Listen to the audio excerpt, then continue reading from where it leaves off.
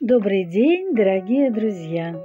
Сейчас в январе за окном лежит снег, а на балконе у меня плодоносят цитрусы. И расцвел красавец Гиппеаструм, который мне подарили осенью.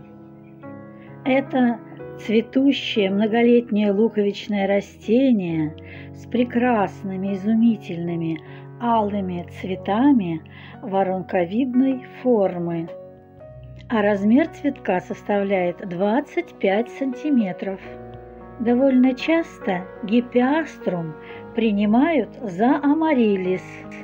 Разница в том, что амариллис родом из Африки, а Гиппеаструм из тропиков Америки. Одна луковичка у меня сидит в маленьком горшочке, а вторую я посадила в горшочек побольше. И вот в том горшке, где побольше, Гиппеаструм цвести пока не хочет.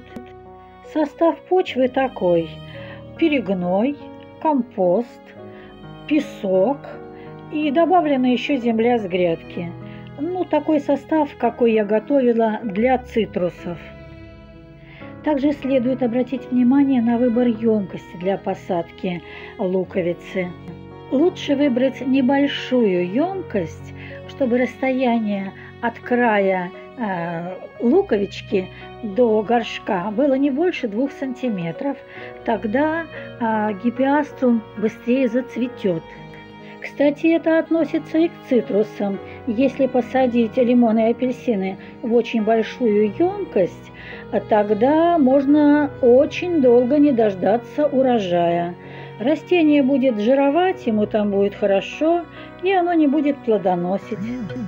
Название Гиппеаструм в переводе с греческого означает «всадник и звезда». После того, как луковица дала цветонос, надо перейти к более обильному поливу, и также 2 раза в месяц надо обязательно подкармливать растения комплексными минеральными удобрениями.